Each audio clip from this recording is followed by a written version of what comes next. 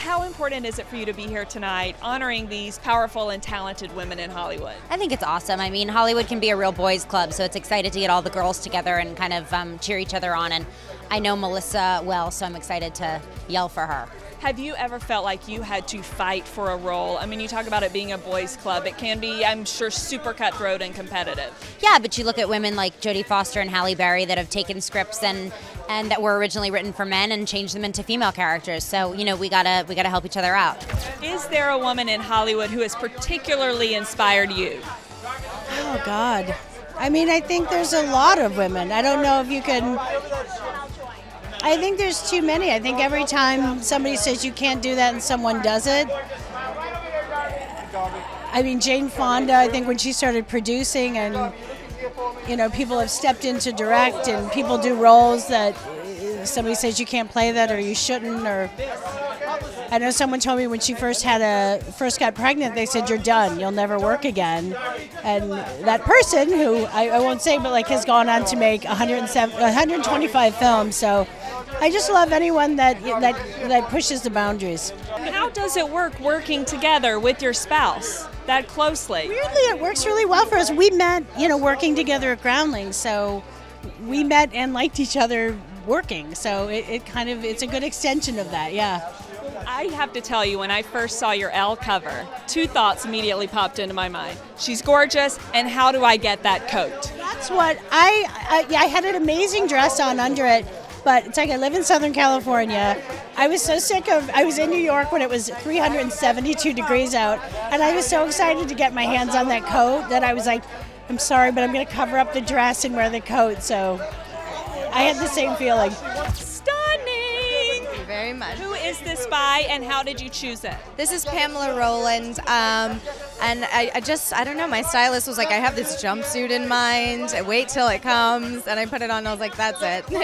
That's hot. Hot, hot, hot, Who hot. says you can't wear white after Labor Day, right? That's right. How are you feeling? You're, 21 years old and being honored here tonight as one of Elle's Women in Hollywood. How do you feel about that? I feel like if I were to say honored, it's going to sound cliche, but I feel deeply honored. I mean, I think it's, you don't get events often that sort of recognize and admire the strength in women, and to be in the company of women that I admire the strength in it's really neat. It's kind of a big deal. I'm very grateful for it. Tell me about your haircut. You started a trend once you cut it for a film role. How was that?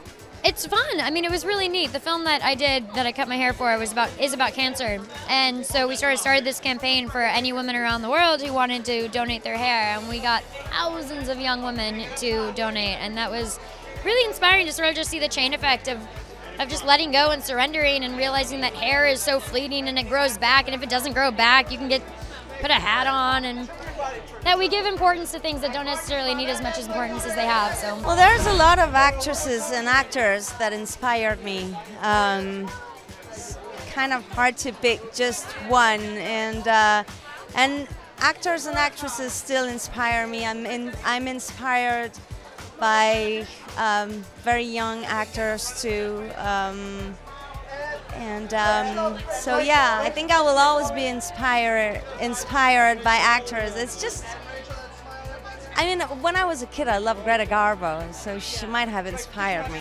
Yeah, I hope to create opportunities for other women that I've had in my life created for me, and hopefully I can find those roles for people and, you know, really cultivate some great female writers and directors and help them, you know, achieve the goals that they want to achieve. So, because it's hard, you can't do it without friends and support. You have inspired so many people coming through the system and coming through Hollywood, but who else has inspired you?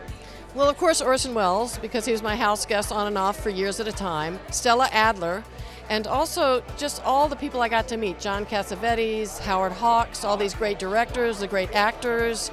I remember meeting Gregory Peck and almost like fainting. What are you most proud of that you've done? Well, I have to say my 3 children.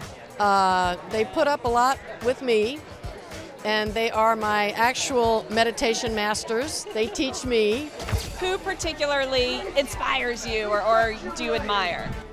I mean, all of them, but Melissa McCarthy is probably the closest to what I aspire to. She's definitely someone who's on my list of heroes, as funny as a human being can be. So excited to see her and a fan of everyone being honored. It's cool.